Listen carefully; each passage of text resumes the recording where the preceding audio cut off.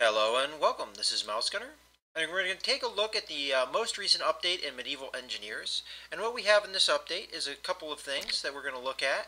First of all, we have a new character tool right here. Under character tools, you have yourself an axe. So let's go ahead and grab ourselves an axe and get to swinging. So load it up. Essentially, it works the same way you had with a lot of the other items. It can double as a weapon, but it also is a tool that we can now use in the world. So let's go ahead and pick ourselves out a tree, and let's pick one that's not going to smash our building over there or anything. So let's pick this straggler over here, and we just click on the tree a couple times. There we go. There's the tree down. And it may have taken another tree with it because we got a little bit of a smash tree there. But anyway, here's our tree. Now this is kind of a smaller tree, so I'm kind of curious if it works the same way, but let's go ahead and get to hacking on it. So yeah, okay. So even though it's a smaller tree, it processes a bigger log when you chop on it. So just with the left mouse button, I can go ahead and chop on this tree and get it processed into these logs.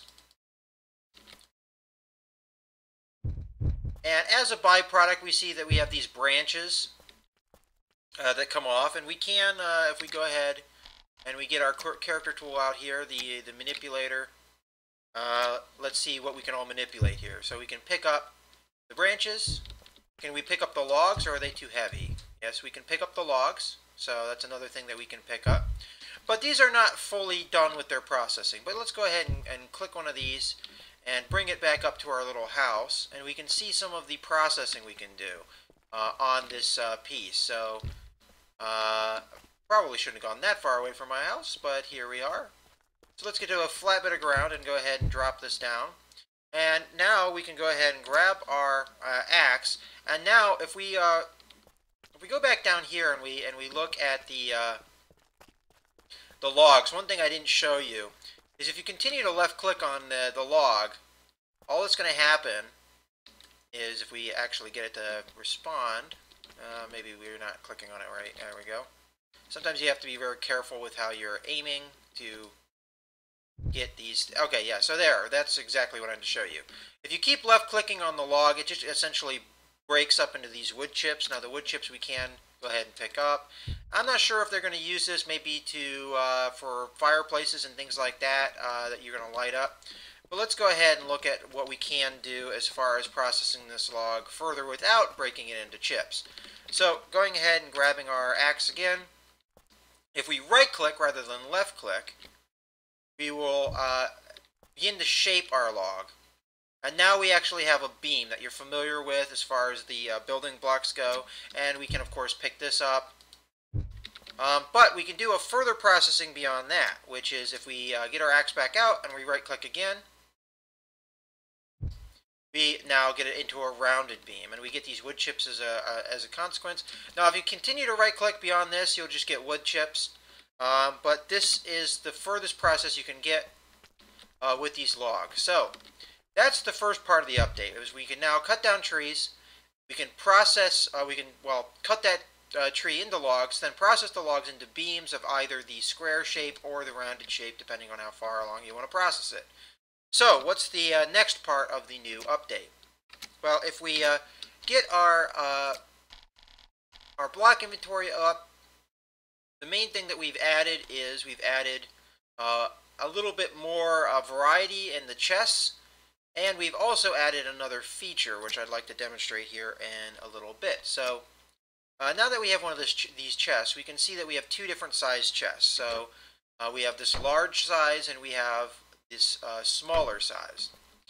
Another thing that's added into the game is something to do with the wooden barrel. So let's go ahead and grab ourselves a barrel and plonk one of those down. So as far as the functionality goes, if we grab out our manipulator tool, we can now pick up the beam and put it in one of these chests. Just by hovering over it where it's got the highlighted thing, if we press T, it will now load the beam into that chest. And regardless of the fact that it wouldn't really fit in into a chest this size, it does indeed fit in that chest. So if we hit T, it will grab that back out, and then if we go to the next chest and hit T, it will put it in. So essentially that's how that works. And if we go ahead and get ourselves some more beams so we don't have to process them, bring that down here, get ourselves a nice long beam, and then just drop a few into the world. Okay. Now we can demonstrate that you can fit more than one beam in to these chests, and each chest will hold a certain number of these beams before it won't hold any more. Continuing to fill up. A little tricky to use the manipulator tool. If you spin too fast, it will drop. So as you can see, this holds quite a few before it gets full. I'm actually not sure at what point it does get full. And we can even probably take these wood chips and put them in there. There we go. And we'll put them in the barrel. I didn't show the barrel yet, if it will let us. So there, we're putting the wood chips in the barrel.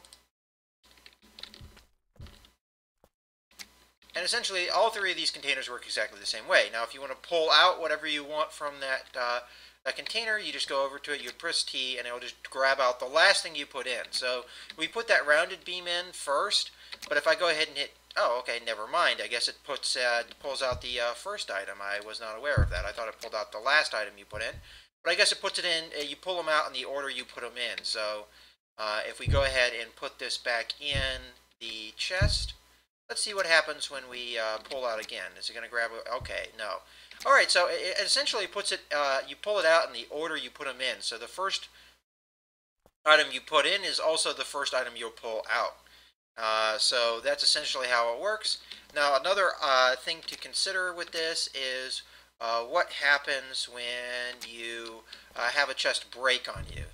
And essentially all that happens is when a chest breaks, it just spews out everything that was inside it, as we see here. So we can do the same thing through the barrel, break the barrel, and the wood chips just plop out.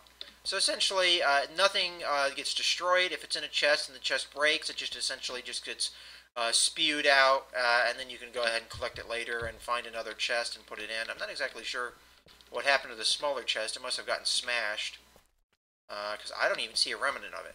In any case, that's more or less all the update has to offer. As I said, this can be doubled as a weapon as well. So let's go ahead and see how that works. So if we go ahead and pull up our bot and we get ourselves a peasant and we load him into the world and then grab our axe, we can go thwack him. And the peasants seem to be a little bit more resilient, usually take a couple of hits. But as you can see, it's a weapon just like all the other tools in, well, doubles as a weapon, just like in all the other tools in the game so far. And out of curiosity, can you pick up a, no, he's too heavy. Alright. That's pretty much it for this update. So I hope you guys have enjoyed this video looking at the most recent update in Medieval Engineers. This is Mouse Gunner, signing out.